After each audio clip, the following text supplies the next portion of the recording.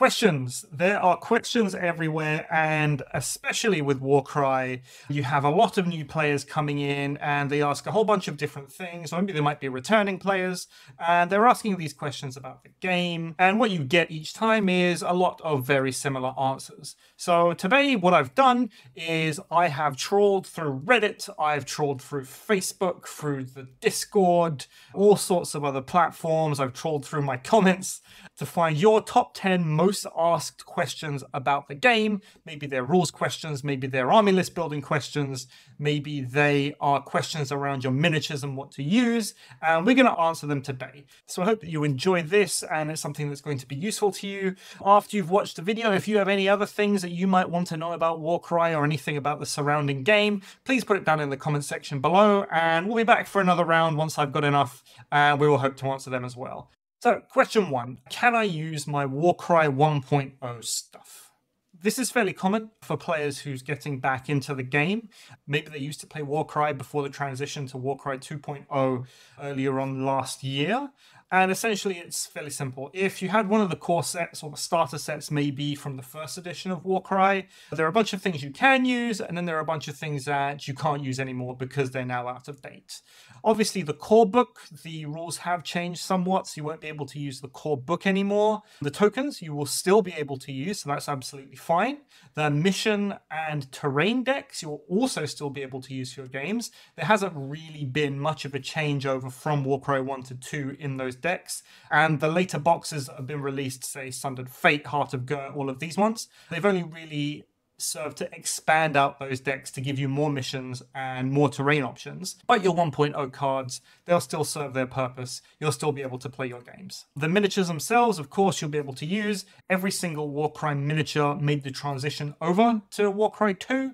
All of those special rules and all the rules for every single one of the warbands you'll be able to download off of Games Workshop's Warhammer community website. Similarly with the terrain, you don't need any of the new terrain. You can use the old terrain if you want. Just remember, if you are using terrain, Warcry benefits from verticality. So if we're talking about the starter set, as we can see here, there are a lot of bridges, there are a lot of platforms, that kind of thing.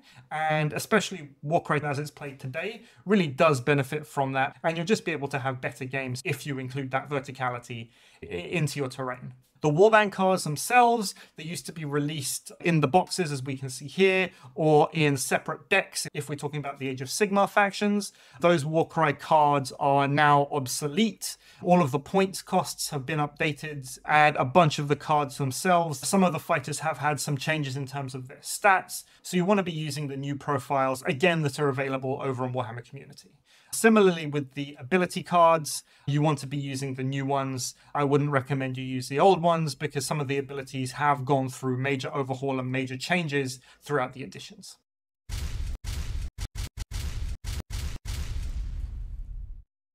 Are one-box bespoke warbands competitive? As you can probably tell, I get this question a lot.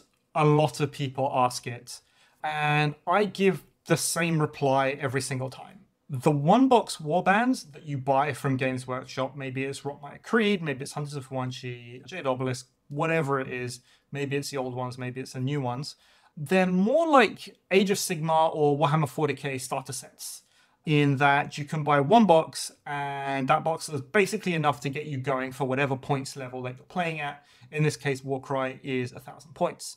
Just like those starter sets, some can be good and some can be less good. But in the same way that you wouldn't expect one of those starter boxes to be able to compete with a fully written out army list with access to the entire model range, you shouldn't really expect one box bespoke warbands to be able to compete with other full, maybe Age of Sigmar warbands with 1 or 2 fighters from 3 or 4, or maybe the entire range's worth of sets, and really something that's been designed specifically to be as optimum as possible. I think when playing box warband versus box, that's absolutely fine. The game is kind of balanced that way, but if you're going to play single box warbands versus other finely tuned box warbands or Age of Sigmar warbands, what you're really going to want to do is buy those extra boxes, get the units that you need, look into your allies, buy the allies that you want, and really design your warband properly in order to compete with those other warbands. It's effectively a different kind of format of Warcry that you're playing at that point. And like I said, I don't think it's reasonable to expect a single one-box warband to be able to compete with something that's fully tricked out.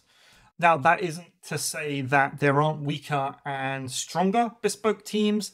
There most definitely are. But for the most part, if you build any of the bespoke warbands from scratch and focus on some of the more efficient fighters and focus on a specific game plan that you want to use, maybe bring in a couple of allies, then you'll have a much better time against designed warbands as they are, and you'll find yourself able to compete under most situations. Which faction should I choose? Your choice of faction it's another fairly common question that's asked. People say, all right, I want to play Warcry. What should I pick? How should I play? There are a number of different ways for you to decide what faction it is that you're going to play and what you're going to pick. One is just by aesthetics and like background, which is kind of what this whole decision thing is about that you can see behind me. But the reality is, like any other Games Workshop game, playing the game itself is probably only about 20% of what you're going to be doing. Most of the time, you're going to be building miniatures, you're going to be painting miniatures, and you're going to be modeling with them. And then at the very end of that, you'll be able to play them. Now, unless you're one of those players who likes jumping in between different factions themselves, just building the guys and then smashing them out, that becomes a very expensive way of doing things and picking things.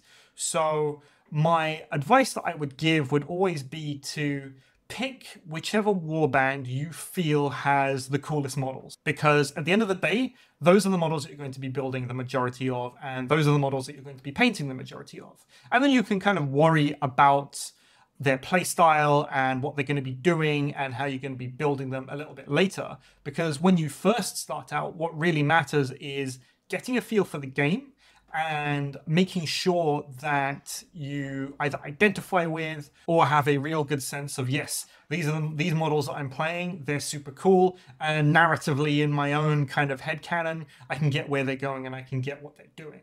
There are a couple of other ways to do it, depending on how you want to play the game. If you're only really interested in playing at the top levels of tournament and competitive play, then there are a whole host of resources that you can look at to see what are the best warbands, how they play, and what they're doing. So you can pick that way.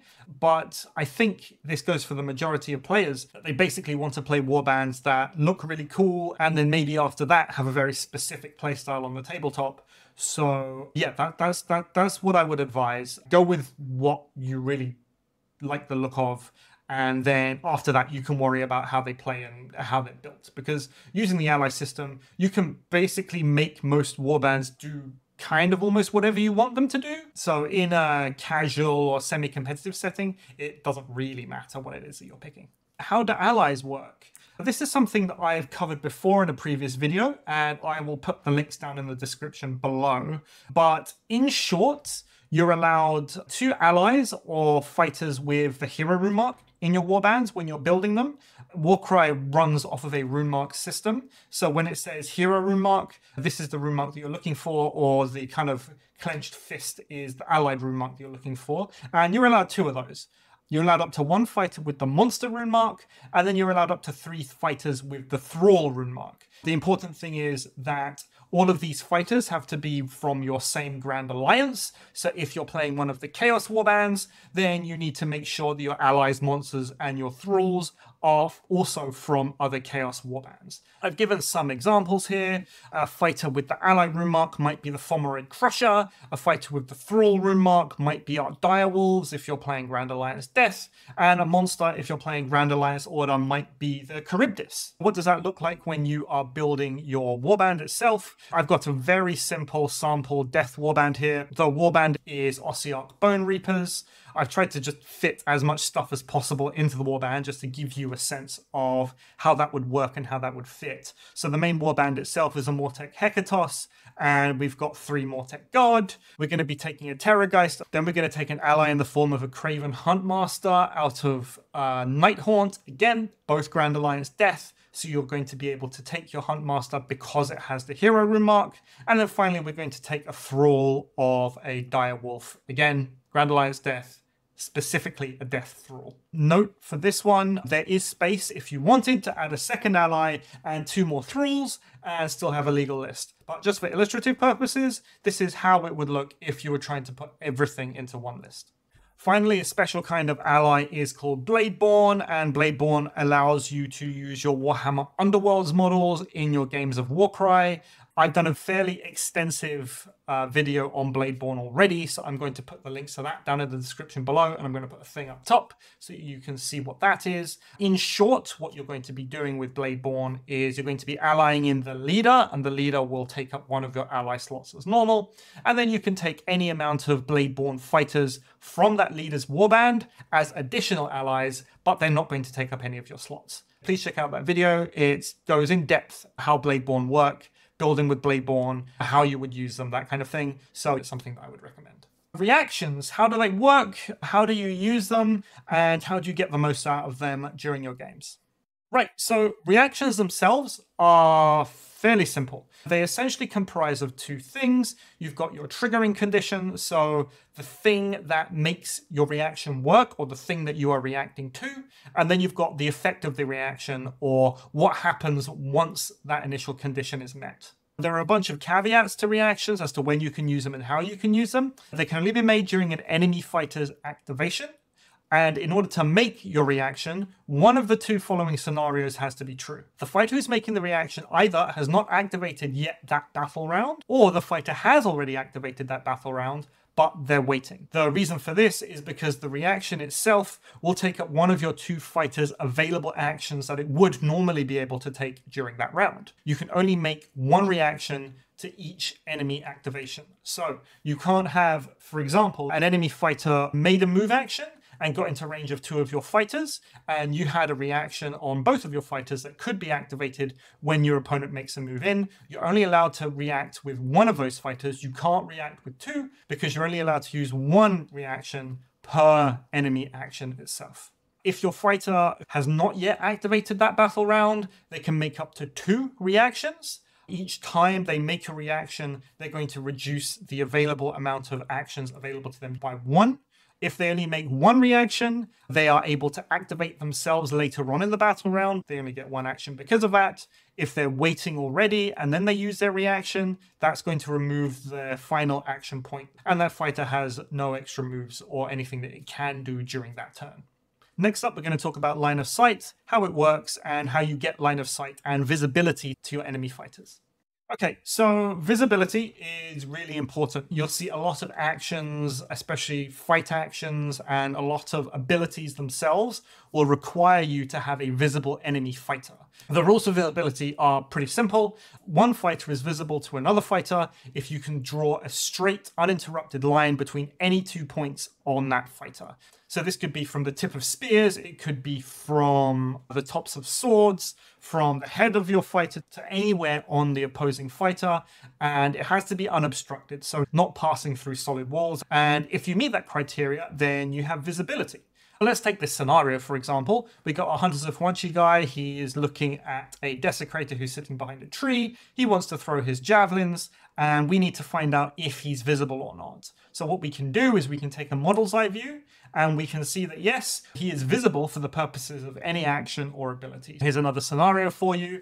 We've got our claw. He's up on the platform, and we've got the Jade Obelisk underneath. Would you be able to see him, fire your javelins down, use your abilities? The answer is yes, you can, because between the slats of the bamboo bridge, you can see enemy fighter, so they are visible.